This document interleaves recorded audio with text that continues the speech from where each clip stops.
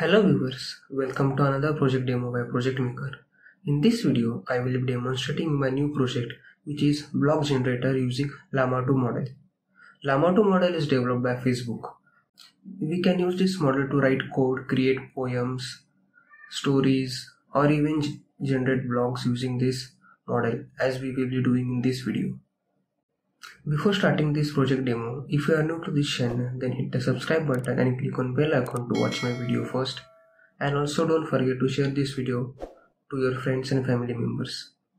Now, without wasting any time, let's move to our computer screen. As you can see, I have opened a data science and machine learning projects playlist in front of you because this video will be the part of this playlist only.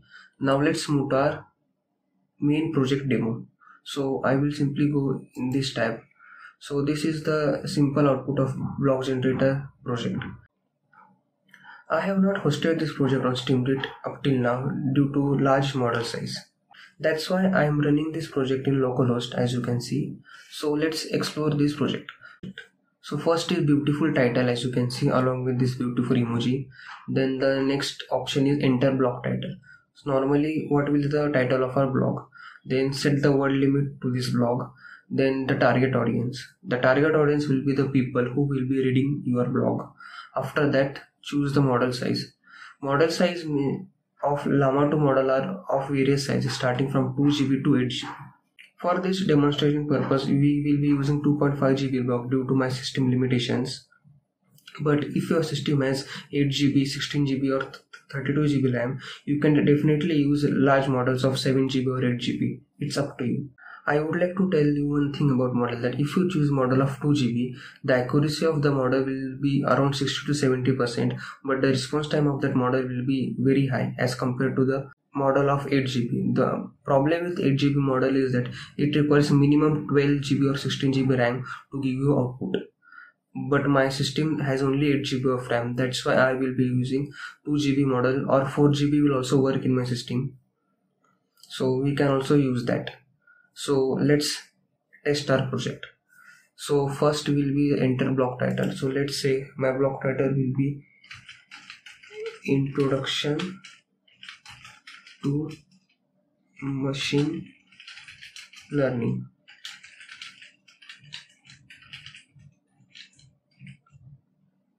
The spelling is wrong. Okay, it's correct. Then let's say word limit will be keep of 200 words. Enter. Then who will be the target audience? The target audience are researcher, data scientists and common people. So let's this blog for common people. So I will select this and choose model size. So initially I have downloaded two models, which is 2.5 GB and 4.33 GB. But for this video purpose, I will simply use 2.5 GB model due to my system limitations. You can also download 8 GB model from the official website that I will share with you in the video. So now let's click on the generate button to generate blog of this title. I will simply click this generate button and let's wait for the model to generate our blog. It can take up to a minute, 30 seconds or even 2 minutes to generate your blog depending upon your system specifications. And as you can see, it has simply generated a beautiful output for us. So the machine learning is a software of artificial intelligence that involves using algorithms and statistical models to enable machines to learn from data and make predictions, and so on. As you can see, it has generated a good amount of content for our blog. Also, it took 107 seconds to generate this blog, which is okay for us according to our system specification. If your system has very high amount of RAM, then it will take less time to give the same output. So this was my entire project. Now let's explore how I created this project. So for that, let's move to our destination folder. As you can see, this is my destination folder, which has virtual environment, app.py file, which is our main Python file. These are the two models and the requirements.txt file. I have already opened this folder in VS Code where the program is running. So I will simply open VS Code in front of you. So as you can see, the VS Code is open in the same folder and it has also printed the same output here along with the time taken. So let's minimize it. So this is a simple program. Before starting exploration of this program, let's check the requirements for this project. So I will simply open requirements.txt in front of you. So these are 5 to 6 requirements. As you can see, sentence transformers to generate the output, C transformers for the same one, UVcon, LangChain model, or say package, Python box, and Streamlit to give beautiful output. So these are all requirements. Don't worry, all the files that I will be using in this video will be available to you in the video description, so that you can also create your blog generator project. So now let's explore the project. So the first is Streamlit package to create a beautiful GUI. Then second is LangChain.prompts import prompt template. So this prompt template method is simply used for generating prompts for language model. So normally when we use ChatGPT, we simply type something, so that typing is called a prompt. So this prompt templates plays an important role to generate appropriate prompt and pass it to the model for getting the best output. This is the reason we have used this prompt template method. Then let's move ahead. After that, I use C transformers method from LangChain.llms package. So this model can generate text. So the text that you saw in output is generated using this C transformers method. We can use this method to generate various types of contents such as stories, poems, code, and more, as we discussed earlier. Then after that, the next package is time. So the time required for a program to execute. Then after that, there is a link to model. So let's click on this link to explore the various models of llama2. So I will simply click on this link.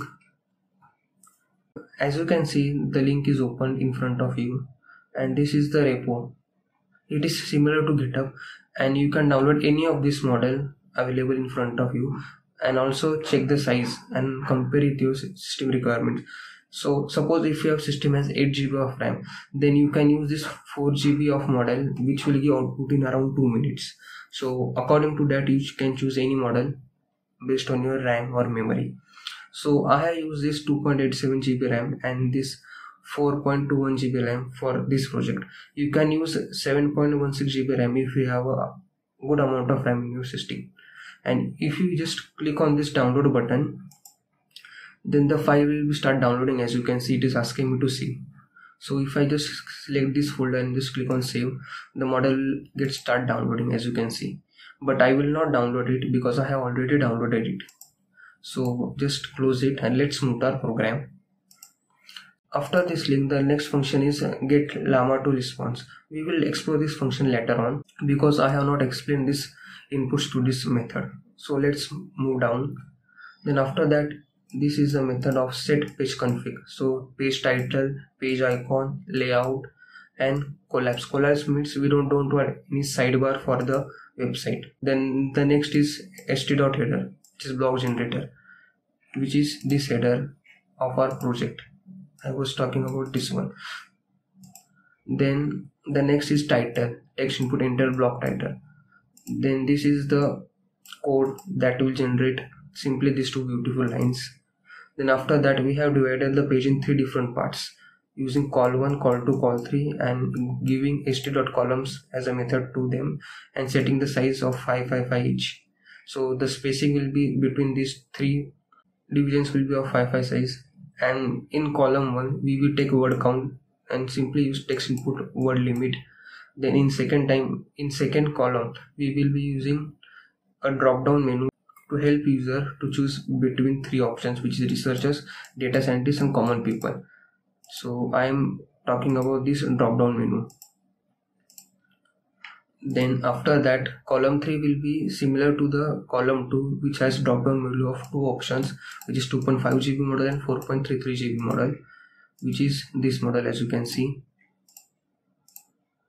Then after that, a submit button, and which has title generate. So this is the submit button, as you know. So we have taken all inputs. Assuming the user has filled all details and he has clicked generate button, then if generate button is clicked, the code will come here. If submit, which means the button is clicked, then a start time.time.start method will be activated, which will start this timer. And after that, it will simply go to the method. Now let's go to the method, and it will pass the title given by user, word count, audience, and model size. So let's go to this method. So this is method which has title, words, preference of user or types of user and model size. So I have simply loaded these two models in this project, or let's say in this code, using these two lines. Then model choosing, so this line simply helps to choose model of 4 GB or 2 GB according to the user choice.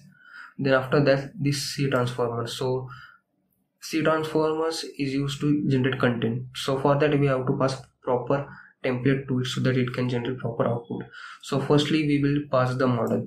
So model will be the model chosen from the user's choice. Then the type of model will be llama or LLama.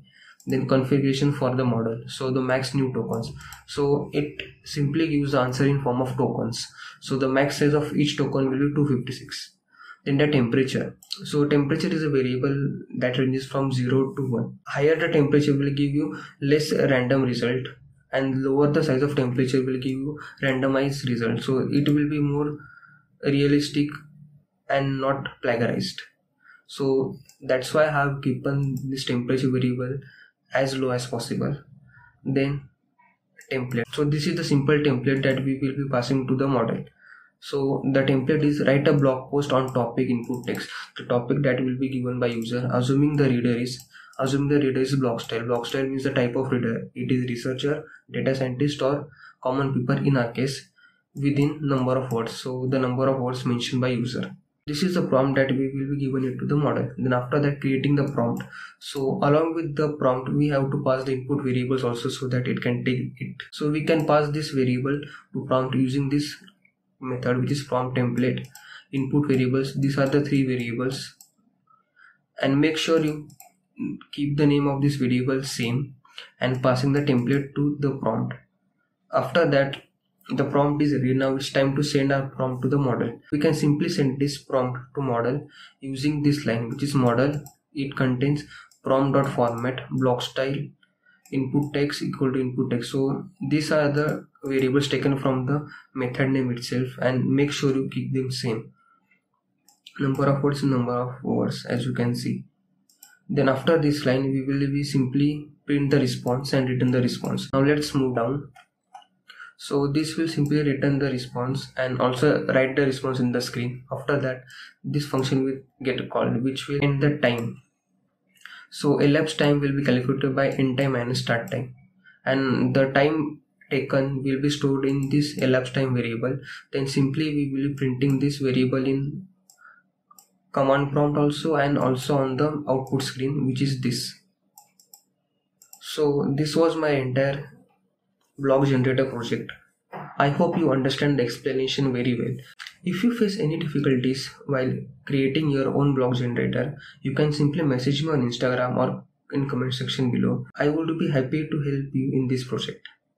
So here comes the end of this video. Thanks for watching this video.